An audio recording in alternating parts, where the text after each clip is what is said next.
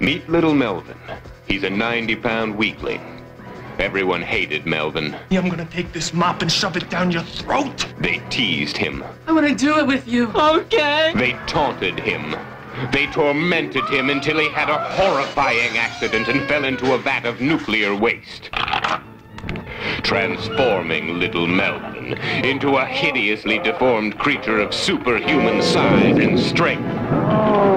Melvin became the Toxic Avenger, the first superhero born out of nuclear waste. Holy shit! I don't know what it was, but it saved my life. All right, everybody, drop your tacos or I'll blow your brains out. The vandals and the perverts had their way with the little people of Tromaville until the Toxic Avenger ripped them apart. The Toxic Avenger. His face is so terrifying. We can't show it to you now. You'll have to see the movie for yourself.